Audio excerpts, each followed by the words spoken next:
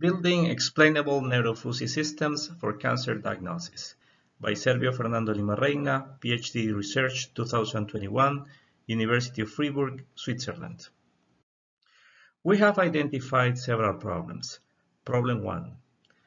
In health, the more knowledge one has of the patient, the more accurate the prognosis.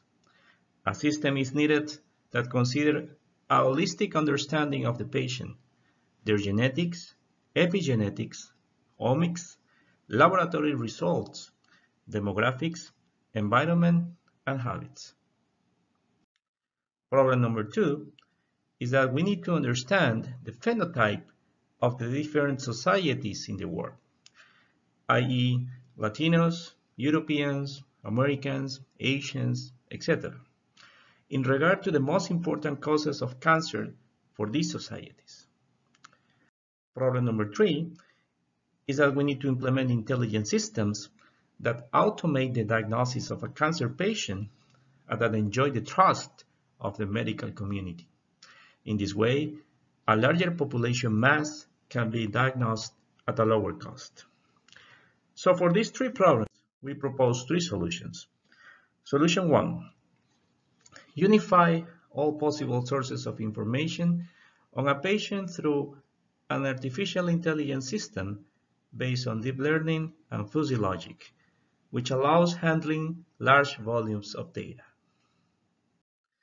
Solution number 2 is the need to implement a neurofuzzy system that takes a country of the Latino community as a use case and finds which are the factors that most influence the prediction of a person having cancer or not.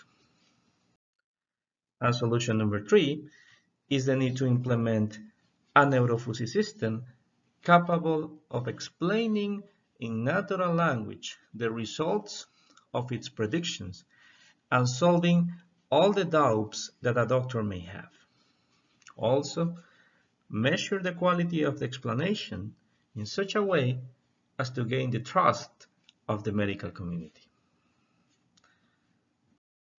So we want to implement a neurofuzzy system that will take data from cancer patients in the Ecuadorian society and will explain the results in natural language. And additionally, the quality of the explanation will be measured from the point of view of the medical community. The participating institutions will be Solca Ecuador and the National Registry of Tumors. Thank you very much.